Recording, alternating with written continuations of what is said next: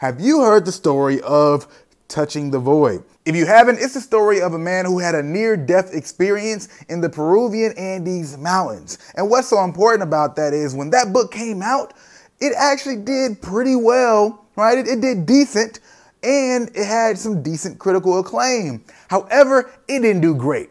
But the important thing to note about this is 10 years later, a decade later, a book called Into Thin Air came out. And when that book came out, right, with a bigger platform and bigger push, Touching the Void actually started to do better. And then next thing you know, people noticed it, right? The sellers noticed it and they started to put Touching the Void next to Into Thin Air. Right? They start placing the book, just like, let's say if you were in a checkout aisle and you'll see those magazines that are right there. So let's say wherever that magazine is, they put this other magazine next to it. And then they watch those sales rise, and rise until eventually Touching the Void, the book that had dropped and didn't do all that great.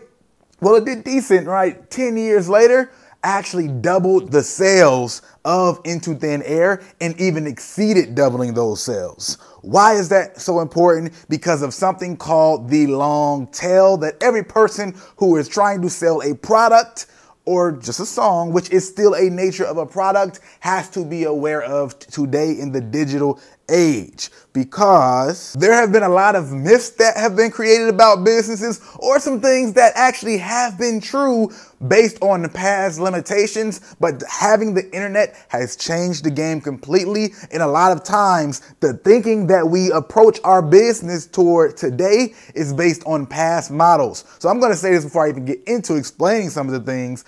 Always be aware of the business models that people are speaking from, right? The context when you take advice, because they might be taking advice from a business model that doesn't really apply to your particular situation, or they might be speaking from that situation and you should analyze it from that particular situation, but then say, hey, okay, I might not fit that model, but can I find a model that works for me?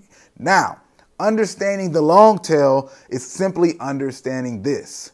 We're in an era where just having a hit song or just having a hit product, right, doesn't mean that you cannot make money. Why? Because distribution has lowered in so many ways. So whereas you might have had to pay for all this distribution to get your product to people, let's just say, music, obviously, and you might have had to get CDs pressed and all these things back in the day. Now you can just put it online. It's cheaper. So since the price is cheaper to even get it to people, because it might not be a hit song, but it can get some profit, even if you spent $10 and only made $10.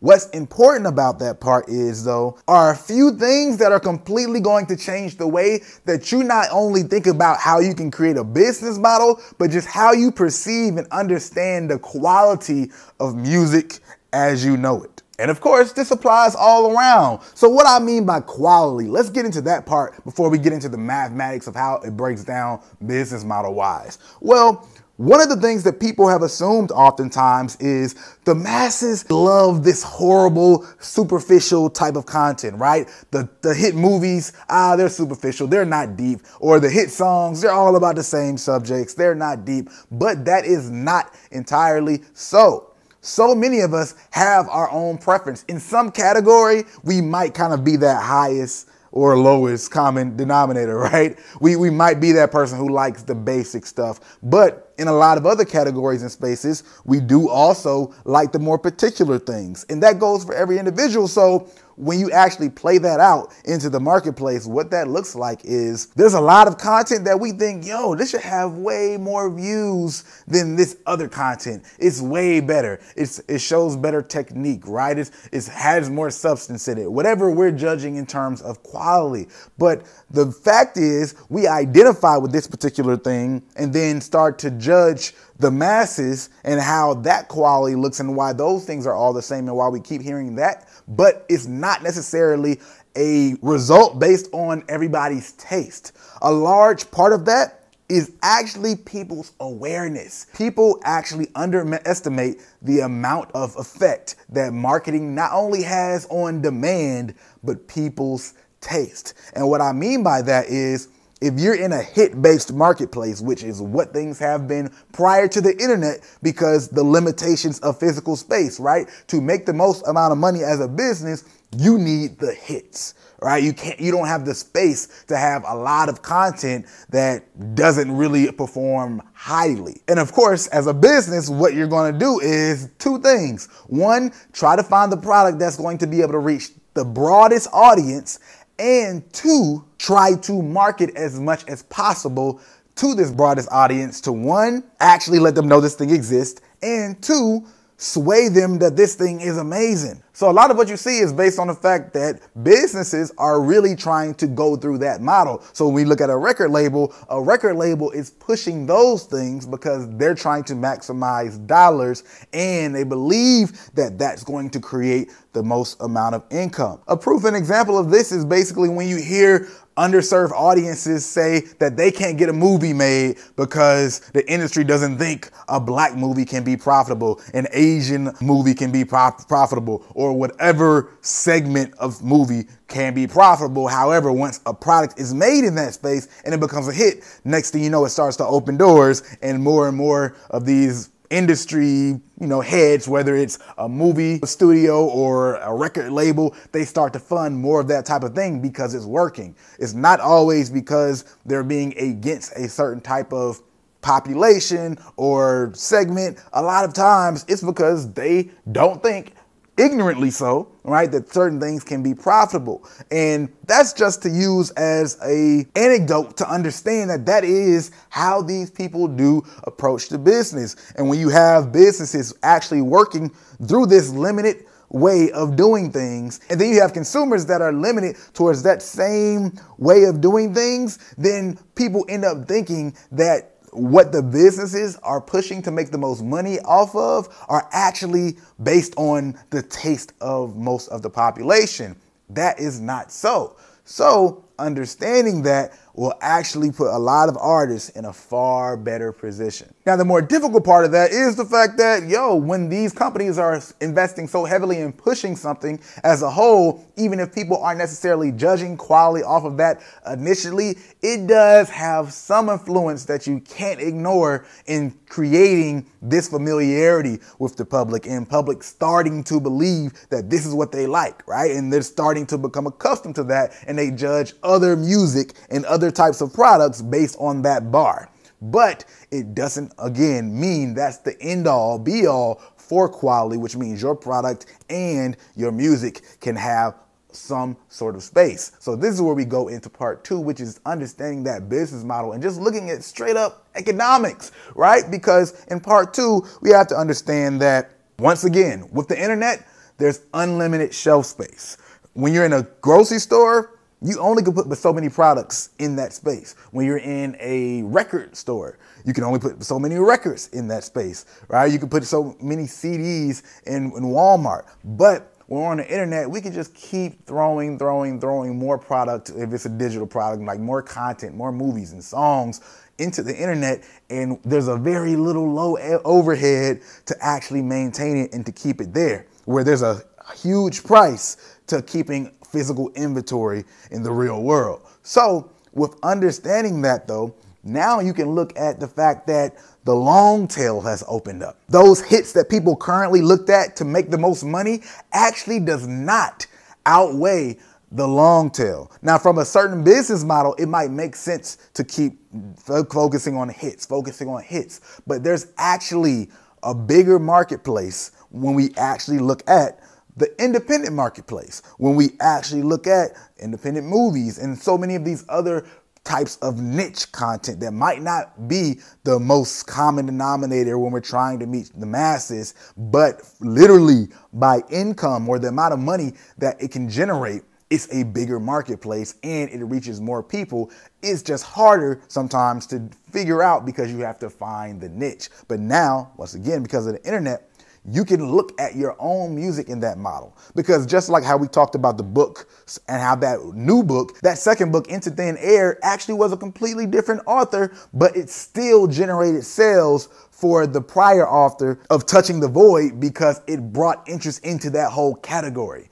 That same thing works, of course, as many people have started to figure out when it comes to songs, right? They hear a new song that you came out with that finally blew up, and then they start to discover the other music. And then you might have an even bigger hit in your old music than this new song that finally started to take off. All that stuff people are really becoming aware of. But when we think about a business model, right, the actual money being generated, once again, you might have a hit that has 10 million views, right? Like that might be a hit for you. However, that doesn't outweigh somebody else who might have 100,000 streams on 100 songs. That equals 10 million. So once they get 11 songs with 100,000 streams, they have more streams than that one song. And then you might have somebody else that has 1,000 songs with 10,000 streams. They don't have a hit song at all, but now they still have the same amount of streams. And if they keep going, then their volume is still going to exceed your amount of streams and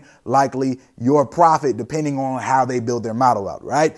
This is something to really keep in mind. Of course, monetizing fan bases is a huge part of building out your business model, but the internet has also opened up different ways of monetizing a business model. We've always looked at things like merch and concerts and things of that nature, but the internet also allows you to drop ship merch, and the internet also allows you to do things like virtual concerts and have other virtual experiences and games and things like that that people hadn't counted for before. Right? So there's so many different ways to approach it that you don't have to be restricted to the idea and thesis of a business model that doesn't necessarily even apply to you. So artists' issue and their conflict with this business model still though, and why so many people haven't really got into it, is the fact that, right, artists are focused on being liked while businesses are focused on making revenue. And this business model is high volume and let's make money. And it makes sense for a record label because back in the day where they would lose a lot of money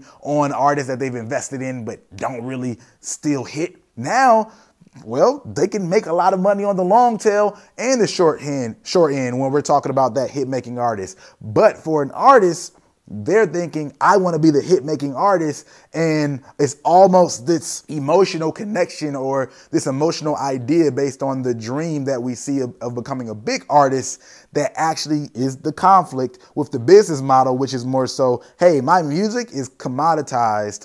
I just want people to like these songs, and I can keep throwing them out. I don't have to have a lot of hit songs or have a huge fan base that necessarily even loves me as an artist. As long as the songs are churning out money, then I'm good.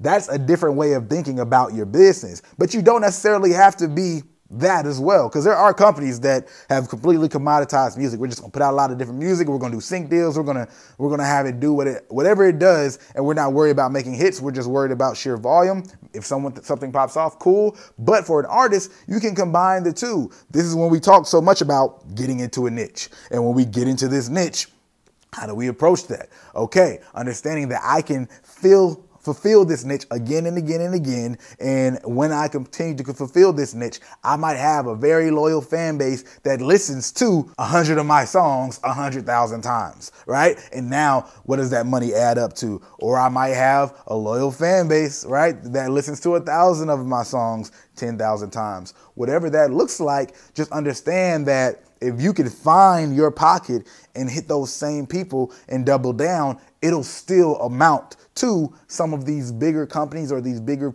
people's revenue. So monetizing doesn't necessarily have to look like blowing a song up. And this is where we start to get in conflict with that model, again, where people are telling you, what? I gotta have a hit song, or I gotta blow this song up to have a fan base, as opposed to working to get a slow roll. It's understood, but again, if you understand the business model you want to go to, then you have to make different decisions because those are completely different paradigms. And there's some people who do a hybrid of both, but understand the business model you're trying to go after, because that's going to dictate how you perceive people's advice, how you perceive so many opportunities that come, and how you look to monetize the things that you do. Understanding this will actually help you be able to make a lot of money without having a hit product or a hit song. Understand that this is the model that companies like Netflix are built on. That's why they buy so many TV shows and series. And if you check it out, you'll notice there's a lot of content that probably isn't that great. There's a lot of bad movies on Netflix, but they're paying money for them. Why? Because they know the turn of profit doesn't have to be huge if I have a high volume. And now all I need is more storage, which is far cheaper than having to pay for shelf space, which is having to, create this opportunity cost. If I have this thing that isn't turning a good profit in the shelf space, then I don't have the opportunity for this other product to be there that could turn a far bigger profit. These companies do not work like that. You can work like these companies. You don't have to work on the old record label model. You don't have to worry about first week sales. You don't have to worry about even a lot of certain politics that come with approaching certain models and so many other traditional paths that people paint out, because the long tail and the internet has opened up these possibilities for artists. You're able to find this niche. So again, for an artist that might be in conflict with certain types of decisions and thinking, I understand, but for somebody who isn't an artist, especially, right, the person who's running the record label, that might be a better decision. If you're trying to build up an indie label, this is something to look at. As if you're managing, this is something to look at and considering. It should be easier to flip into some of this mentality in some way. But understand, of course, there's other people who work on a different paradigm. TDE, right, Top Dog Entertainment, they definitely worry about quality control, just like, Quality Control Music Group. They do the exact same thing. When you look at the Migos and Lil Baby and Lil Yachty versus Kendrick Lamar, SZA, Schoolboy Q, it's less about a high volume, curating slower product we build, and then we put out product and get a higher margin off of each artist versus let's do numbers. There's both models, they both do exist, and they'll both continue to exist. However, the opportunity to do the latter, the long tail model, is something that so many artists now have, and you don't have to be stuck in failure of a model that requires far more capital up front, far more resources, because of the availability of the access that we get to have with artists. We do the same thing with the product, $10 100 times over on one product versus $200 on two products. That outweighs it. You have to be able to look at economics at the end of the day if we want to be business people, because the numbers, they don't lie when we talk about the money part. People use numbers to lie, but the numbers themselves, they do not lie.